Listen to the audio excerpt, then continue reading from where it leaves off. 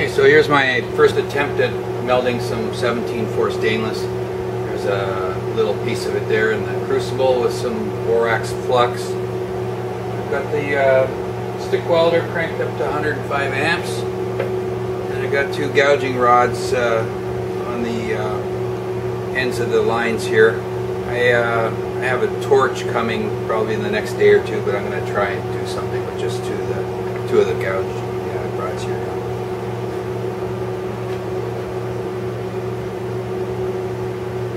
No idea what's going to happen here.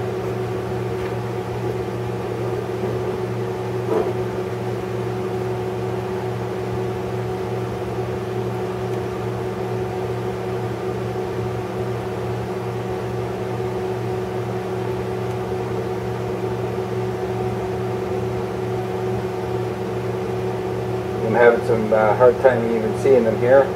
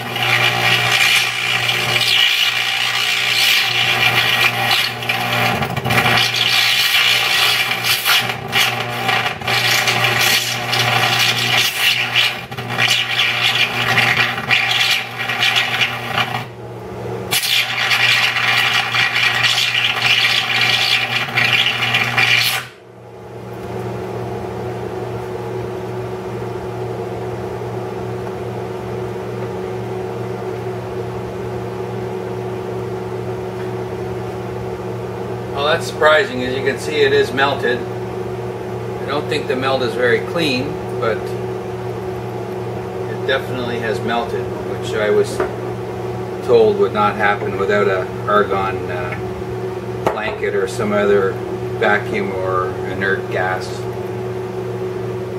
Might be on my way here.